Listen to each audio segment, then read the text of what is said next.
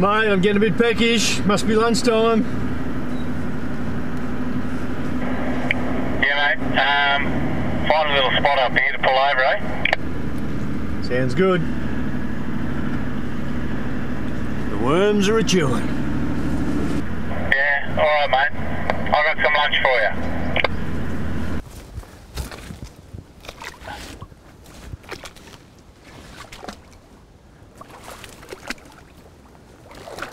This is what I'm looking for.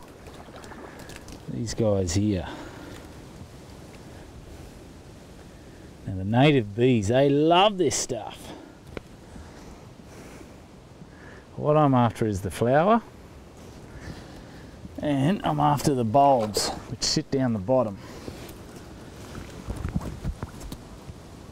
That's what I got to look for down in here. Grab the roots. That's what we want. Do all the mud and crap off.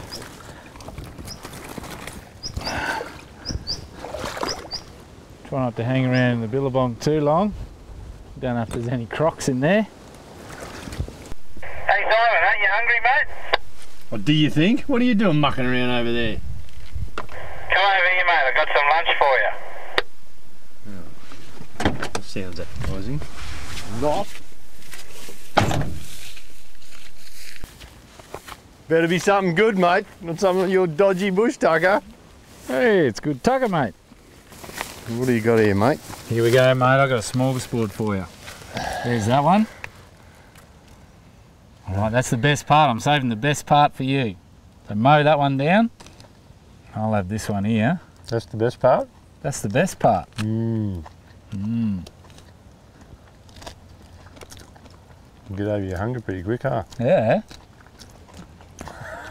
What you're looking for is all them seeds in there. And they're just like pure protein, mate. You like protein, don't you? Mmm. Yeah, have some more. No, I'm good. You get it in there. Yeah, have some more. You need it more than me.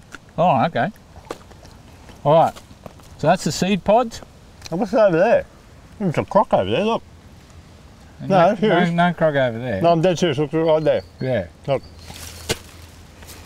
I've seen your croc. I know what you're up to. And here, some nice lotus leaves.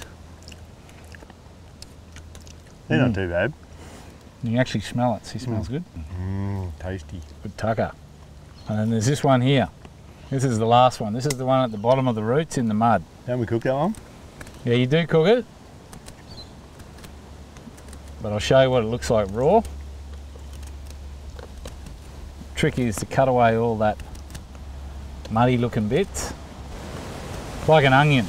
It's like a mud onion, they call them. You like mud or onions? Not overly fussed on either. Yeah, fair enough. And there it is. The old mud onion.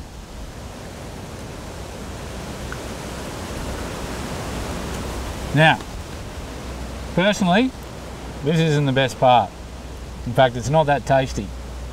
But you got to think, bush tucker is the one thing that could help you survive in the bush. You could walk straight past this billabong and not realise that it is absolutely chockers with something to eat. What do you reckon, mate? That's lunch, mate. I'm not impressed. Oh, you're never impressed with lunch.